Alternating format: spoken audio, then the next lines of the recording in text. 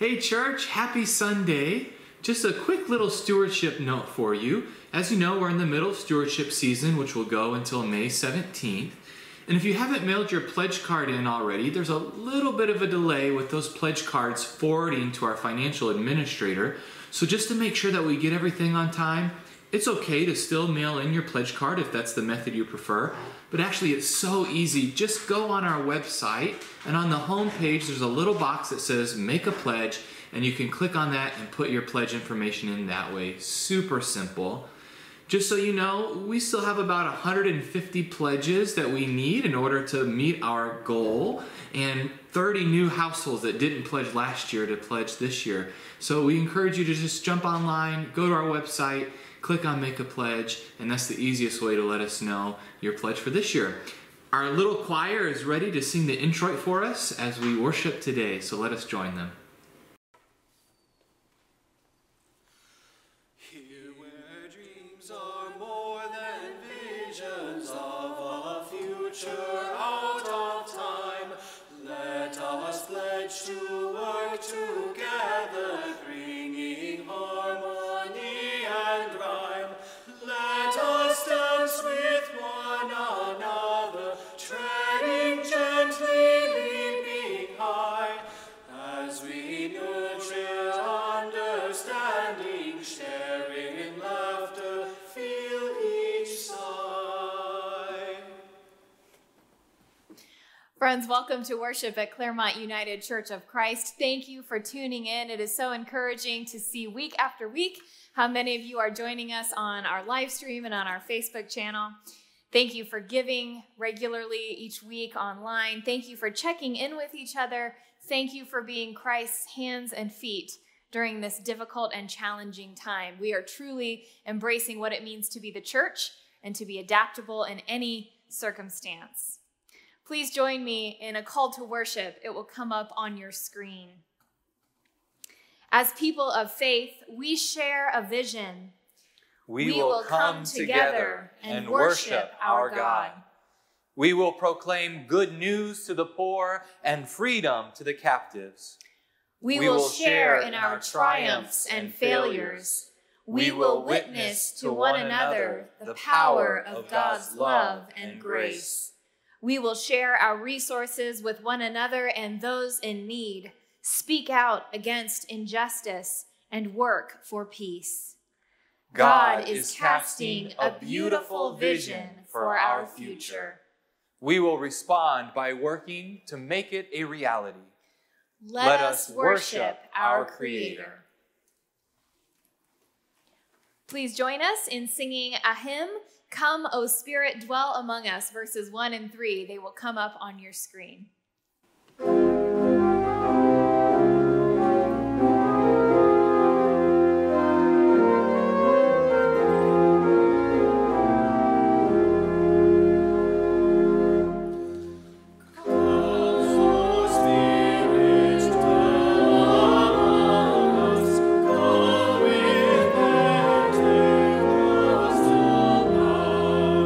Give the church a stronger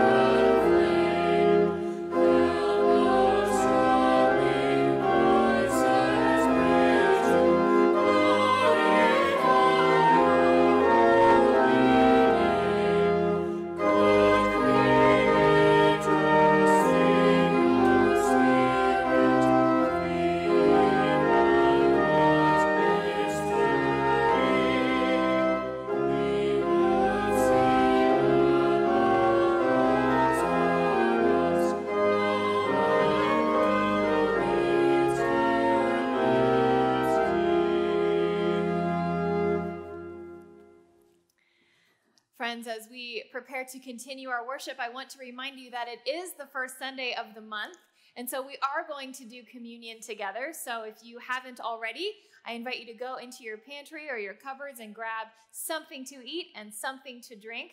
We will be doing communion together a little bit later in the service. At this time, I invite you to open up your hearts and minds to make yourself known before our God as we join together in our prayer of confession. God, who dreams big, when we believe our goodness to be greater than it is, forgive us. When we believe our sin is insignificant and manageable on our own, forgive us. When we fail to share your good news with friends and strangers alike, forgive us. Remind us once again, your resurrection is good news for all, and renew in us a better vision for the future. Amen. Friends, we are not perfect, but we do worship a perfect God. For our missteps, we are released in grace. Let us receive God's mercy. Amen. Amen. All right, it's time to pass the peace to each other, so we're just going to do a quick review of all of the great ways we have to pass the peace. Of course, we have our holy elbow bump, and then our holy bow, and then, what was it, Jen? I'm forgetting already. We did the holy peace signs. Throw them. And then we taught you how to say hello in American Sign Language like this. Please pass the peace in our comments on Facebook Live as we're watching with each other. I am really enjoying the chance to watch with everyone and share the peace with all of you. After that, we did the holy sup nod. What's up? And then the jazz hands, followed by the tip of the hat. And then we did the air kisses. And then Spock, live long and prosper. And then finally, last week, we added the curtsy, m'lady. And today, our new one for you, for all of those fans of The Office out there, you've got to do the Jim, Pam air high five from across the room. All right. May the peace of Christ be with you. And also with you. Please share the peace with one another, friends. Peace be with you, friends. Hello again to all our young friends out there. We have a special message for you about this clock. Yeah, I have this clock here that I drew, and it looks like a pretty good clock to me. It's got all the numbers, 1 through 12, those of you who know how to tell time. It's got a center. But it is missing... It's missing something. Something rather important. Do you know what it's missing? It has no hands on it. How can you tell the hour or the minute? It's true. This clock is missing the 2 hands. Usually one is long and one is short, and that is what helps us tell time on clocks. But I did that on purpose because I thought these days it's important to not care so much about the time, but to think about the fact that each moment we are living is now.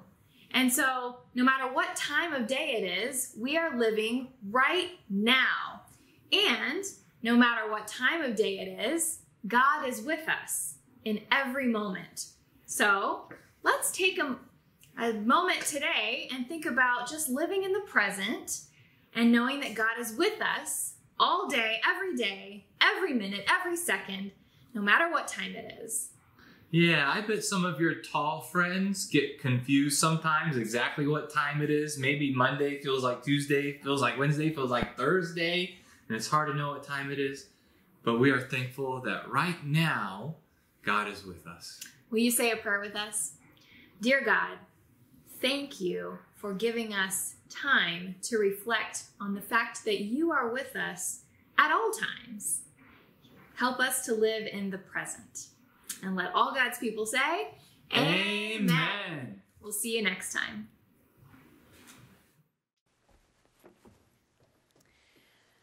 Friends, as we prepare to make our offering this morning, I remind you that we are in stewardship season. And so we are going to hear from another member of the church what the church means to this person and why they choose to give. Let's watch. Hi, my name is Travis Long, and I attend CUCC with my wife Tricia and our 2 kids, Sawyer and Amelie. We've been attending CUC for the past 2 years and feel extremely blessed to have found this church community. The topic of tithing is an important one to us because we feel as churchgoers and Christians we're called to give. But if I think of CUCC and church in general, churches are free to attend. If they charged, I would certainly pay money to go to CUCC. I love it there. We have a great group of people who are part of our community. Our kids love it. They have a great group that they attend in Sunday school. Loving teachers. We get so much out of Sunday mornings and miss it right now for sure, although online is great. And just feel that the mission of the church, the focus, what is important to them, their drive to include everyone and extend God's love to the marginalized and those who are suffering is just right up our alley, and something that as individuals and people in the world we're striving to emulate. And of course we have to have a community to do that. So by tithing and making this church a priority, we feel like we are helping in a small way, but something that at least is a step in the right direction.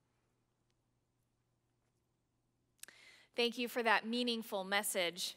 A reminder that there is information on your screen about how you can give online and how you can turn in a pledge, which is so important to the ministry of this church. If you have any questions, we invite you to email finance@claremontucc.org. That goes to our financial administrator, Jocelyn. She'd be happy to walk you through those steps, or visit our website where you'll find all of that information. Thank you again for giving, for pledging, for being a part of the ongoing ministry and mission of this church, Claremont United Church of Christ. We thank you.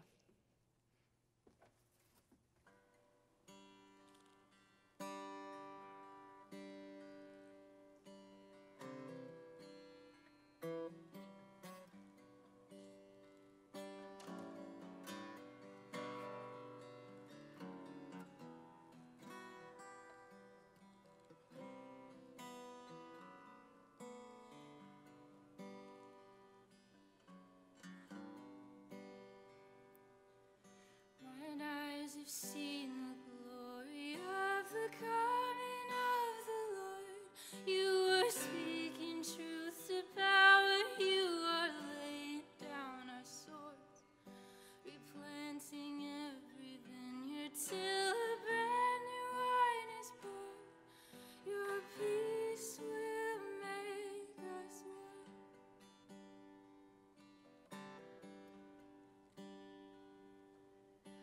I've seen you in our home fires, burning with the quiet light. You are mothering and feeding in the wee hours of the night. Your gentle love is patient. You will never fade or tire. Your peace will make us one.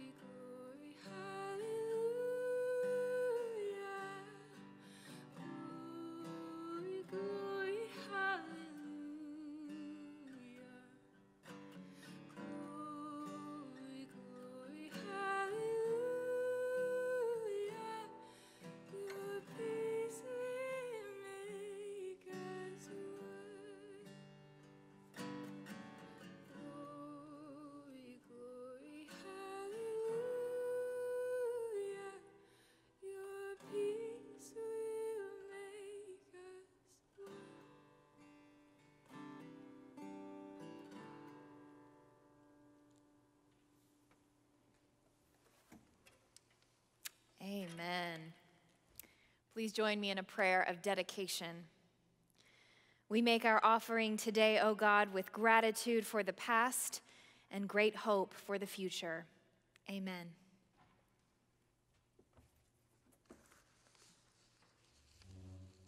Our scripture reading is from the New Testament book of Acts, chapter 16, verses 9 through 15. During the night, Paul had a vision.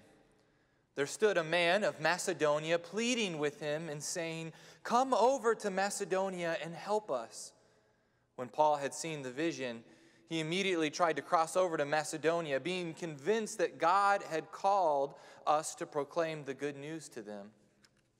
We set sail from Troas and took a straight course to Samothrace the following day to Neapolis, and from there to Philippi, which is a leading city of the district of Macedonia and a Roman colony. We remained in this city for some days. On the Sabbath day, we went outside the gate by the river, where we supposed there was a place of prayer.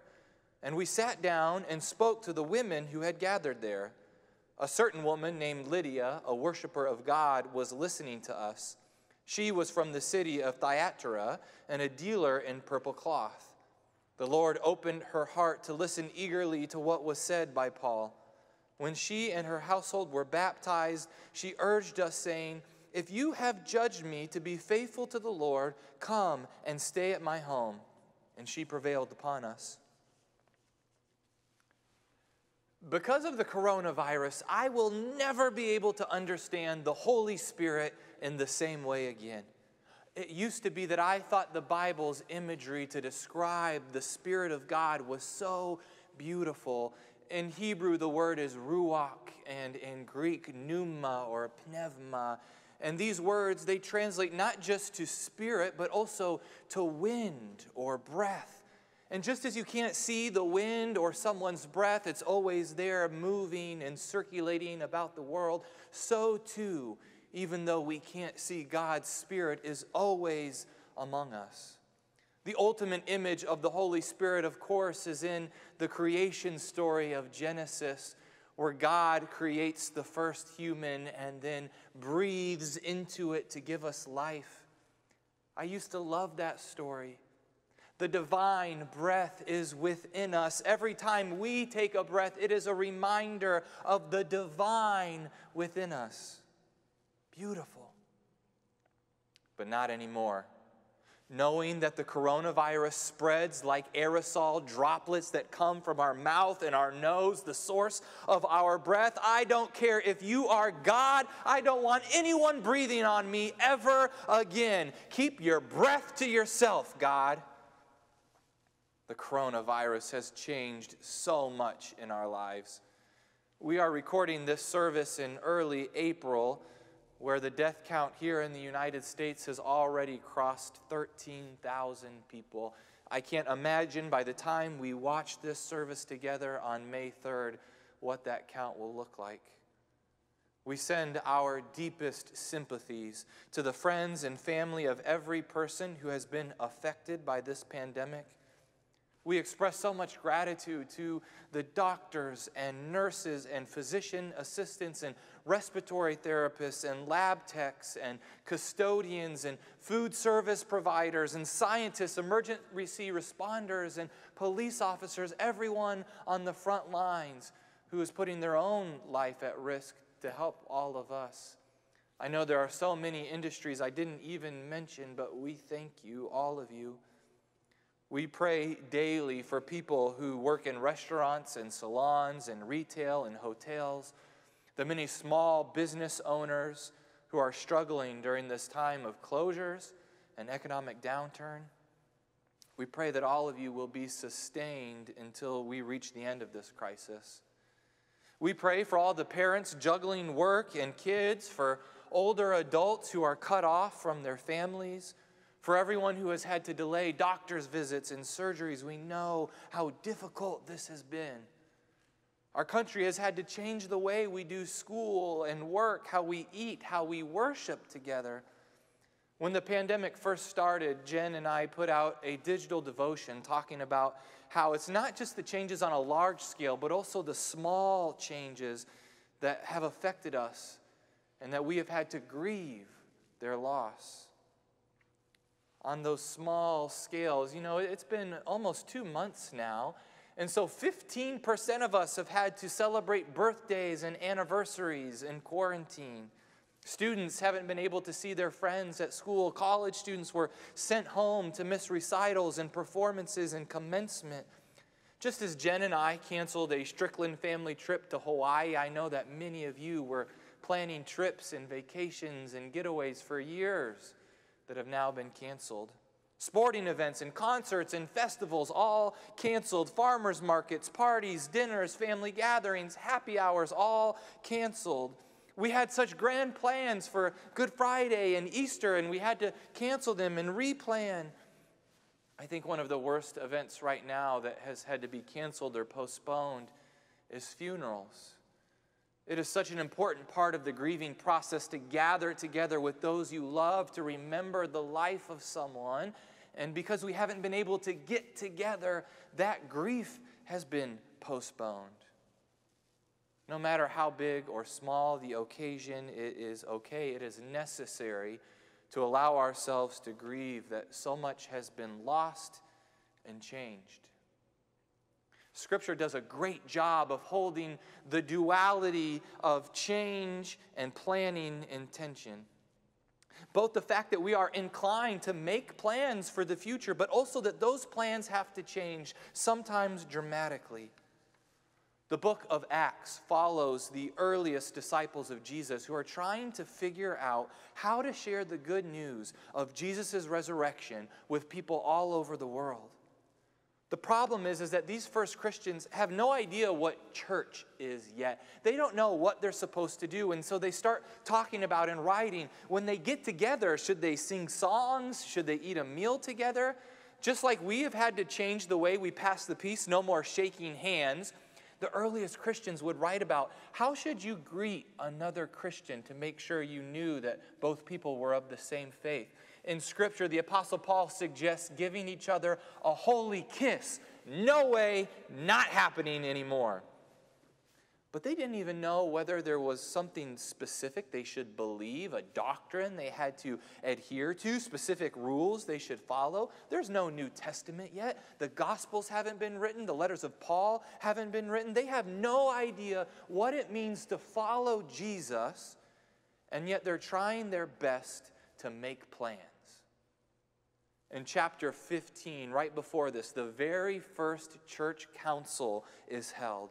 And they get the leaders of the church together and they try to discuss whether or not someone has to convert to Judaism first in order to be a follower of Jesus and follow all of the laws.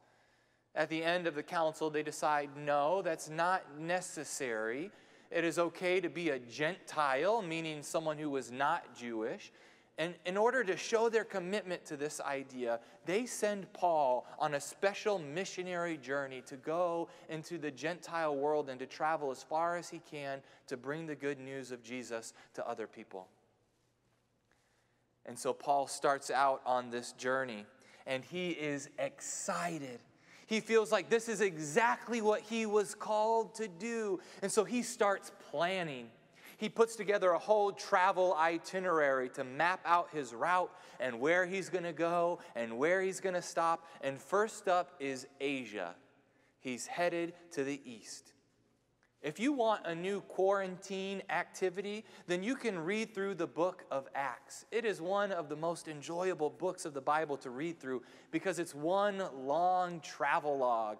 But right away, in chapter 16, as Paul starts his journey, it is one changed plan or mishap or chaos, one right after the other. Paul starts going towards Asia, but then he feels strongly that the Holy Spirit is telling him to go in the opposite direction and change his plans.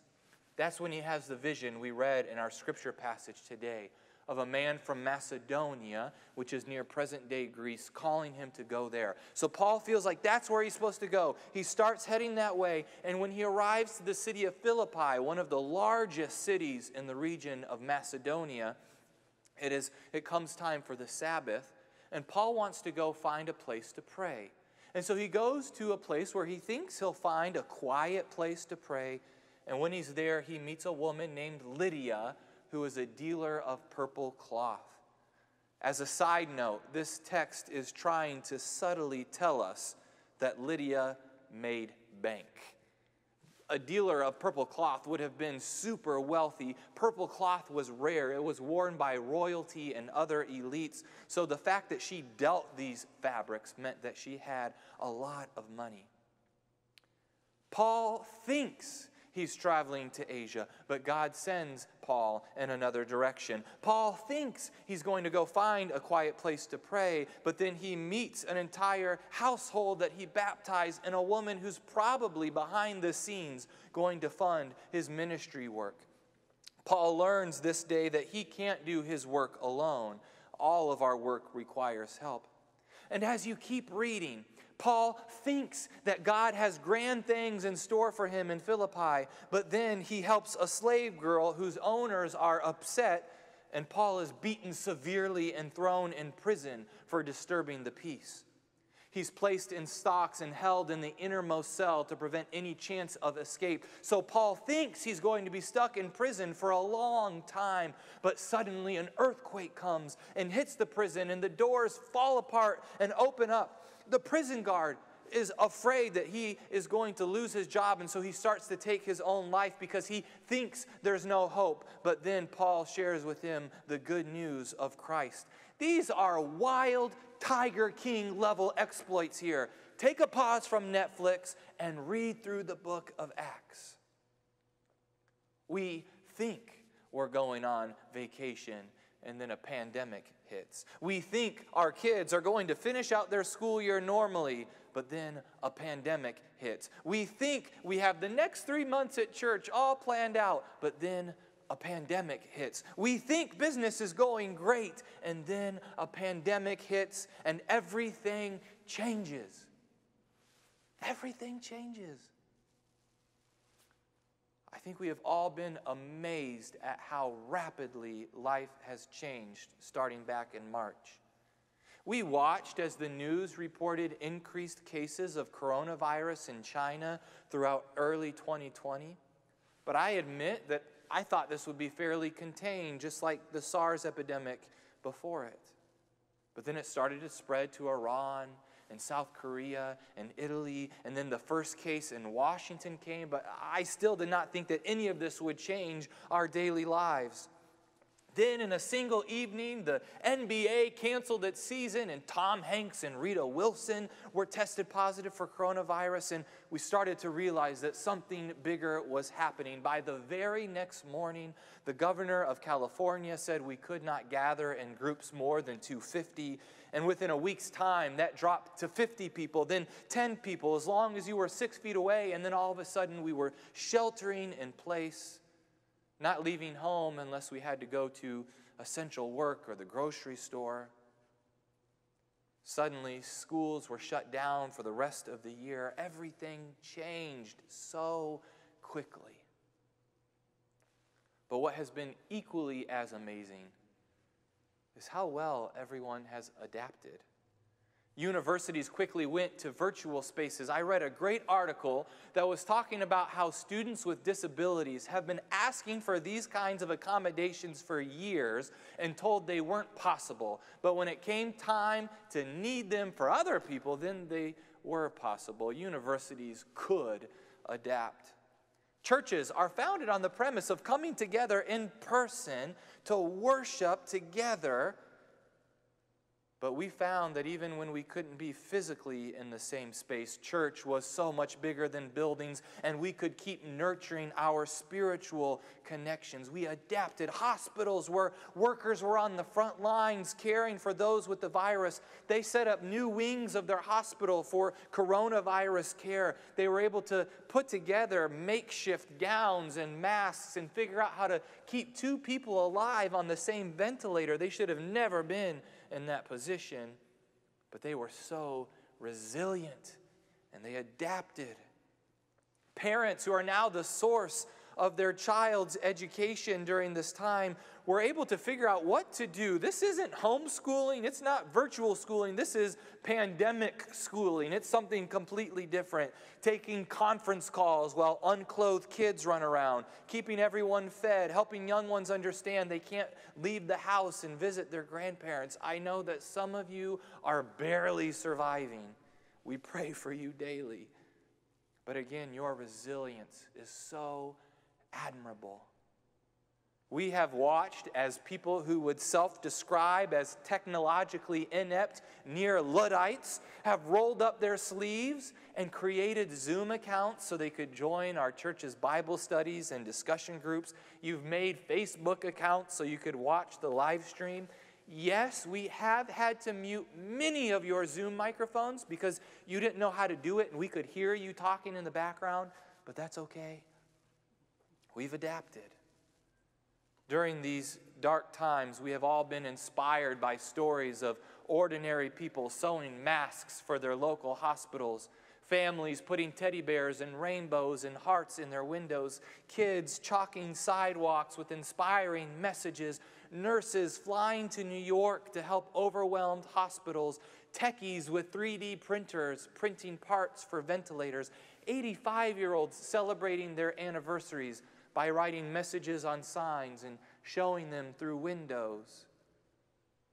We have pulled together to do whatever is necessary because that is what we do. We make plans, those plans change, and we adapt. The human spirit is resilient.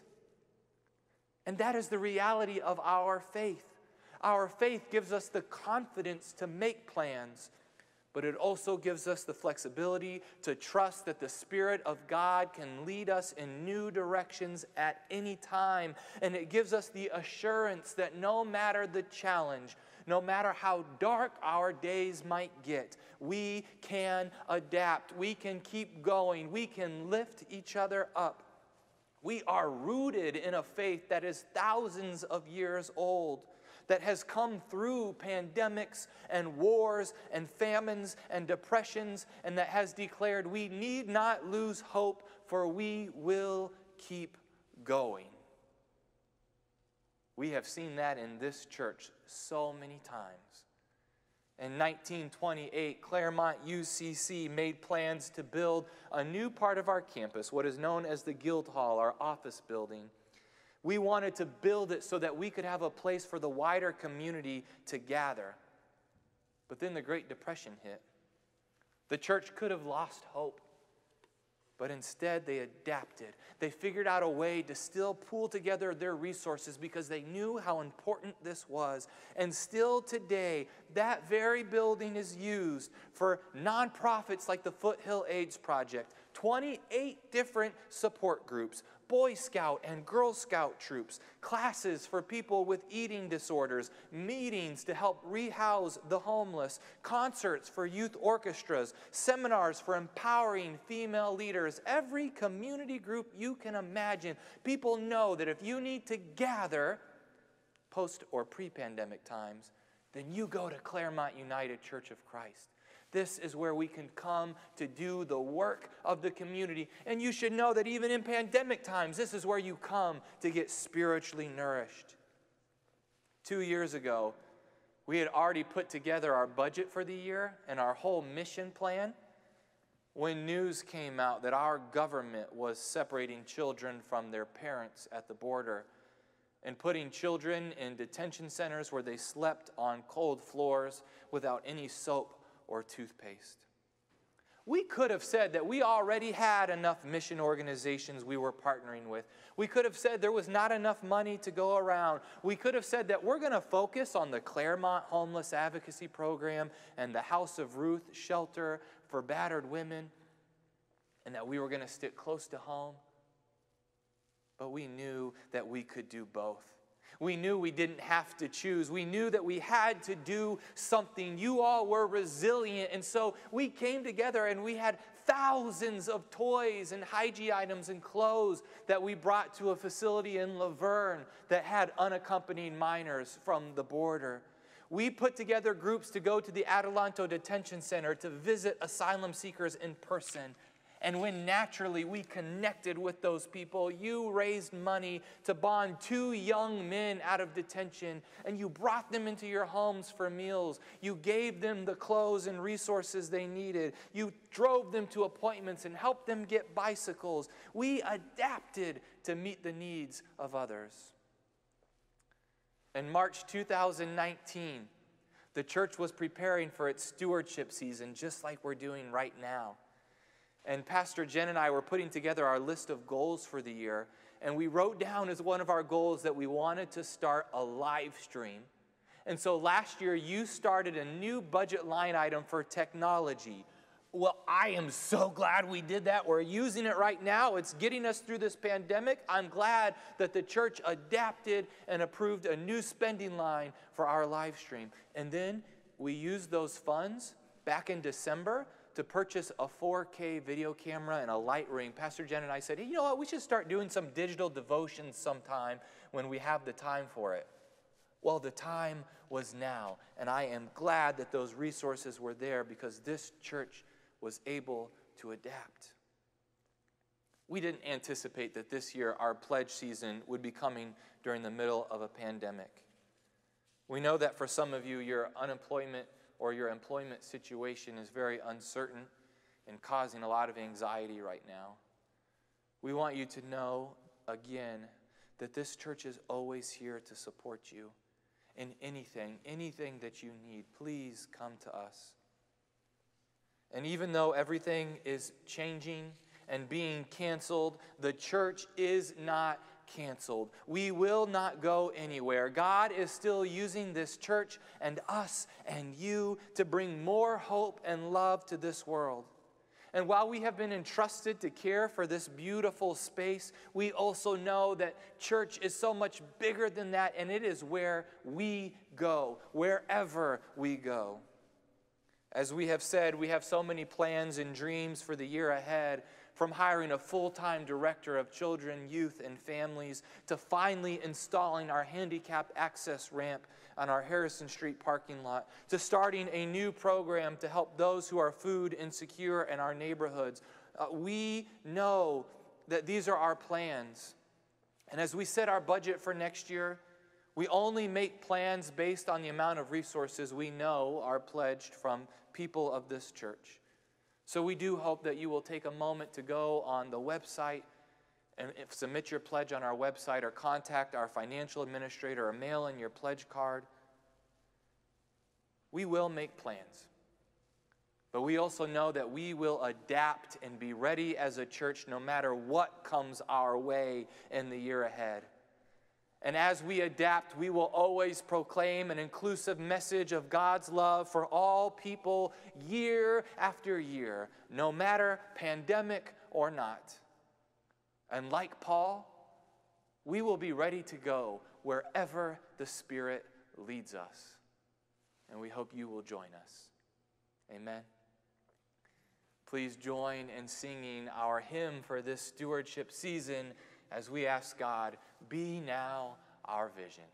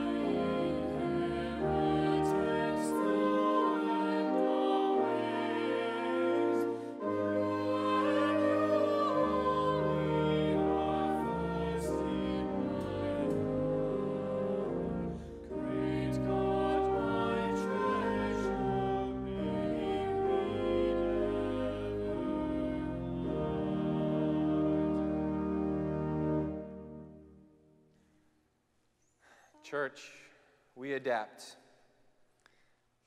And we adapt here at the communion table. I sure will miss the home-baked bread we have every month from Wendy Anson.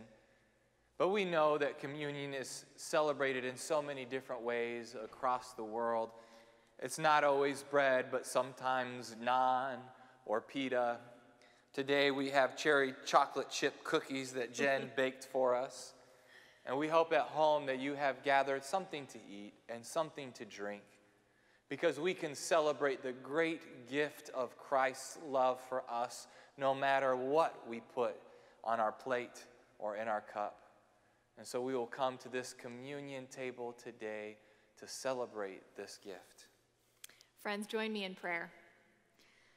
Christ Jesus, you gathered around tables like this one with sinners and saints, with respected religious leaders and with outcasts, with the proud and the arrogant, and with the self-loathing and uncertain, the rich and the poor, the healthy and the sick, the young and the old. As we accept your invitation to join you at this table today, we remind each other that when we are gathered in spirit, even distance really cannot separate us. Remind us that you are present here in our midst, and that in this meal and in this worship, we can feel the joy that is community, the peace that you offer, and the presence that is your Holy Spirit. Amen. Friends, on the night of his arrest, our Lord Jesus took bread, and after giving thanks, he broke it, and he gave it to his disciples and said, "Take, eat. This is my body broken for you. Do this in remembrance of me." In the same way, after supper, Jesus took the cup and said, "This cup is the new covenant, which is sealed in my blood. Whenever you drink of it, do this in remembrance of me." And so, friends, as often as we eat this bread and we share this cup together in whatever time and place we are in, we celebrate the life, death, and resurrection of our Lord Jesus until he comes again in glory. From your homes, please help us keep the feast.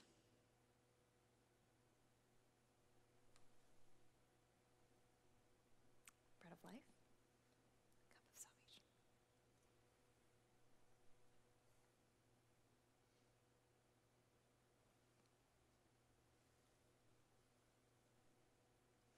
Bread of life and the cup of salvation.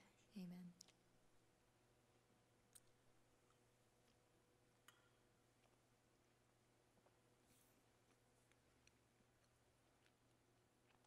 Friends, let us pray.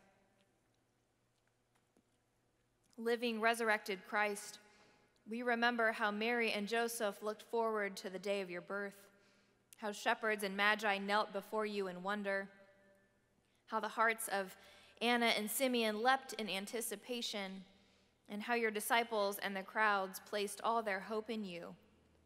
We remember the vision of the future that was shattered by your crucifixion, a time of suffering and pain and disillusionment. We remember how your disciples began to doubt you and questioned everything you had promised. We remember how the tomb was empty 3 days later, how the angel told the women of something unbelievable, how your followers could scarcely hope that the news was true. And we remember how you appeared to them in all your glory, in the garden, in the upper room, on the road to Emmaus, on the shores of Galilee. We remember how you gave your people new hope, a new vision, and a new dream for the future, because you brought forth new life from the depths of death and loss. Holy Jesus, our world is waiting, hurting, longing, searching for hope, crying out for meaning, hungry for some reason to believe in the future. Come again in your living divine power and bring new life to all. We pray this morning using the words you teach us, saying together, "Our Creator, who art in heaven, hallowed be thy name. Thy kingdom come, thy will be done, on earth as it is in heaven. Give us this day our daily bread, and forgive us our debts as we forgive our debtors. Lead us not into temptation, but deliver us from evil. For thine is the kingdom, and the power, and the glory forever. Amen.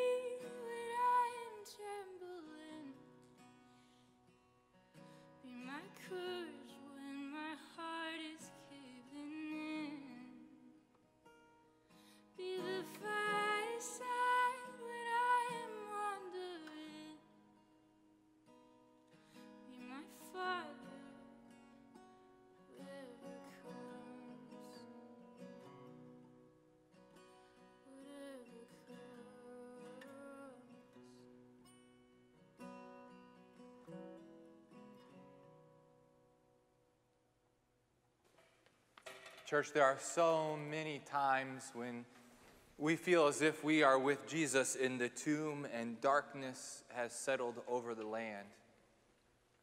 But I also know that just like the historical church, we too are resilient. And we will adapt to changing times, and we will continue to proclaim the great message of Christ's love for all people. And so in these times, and in the year ahead, and forever, may you go in the peace of Christ, knowing a love that never changes. Amen.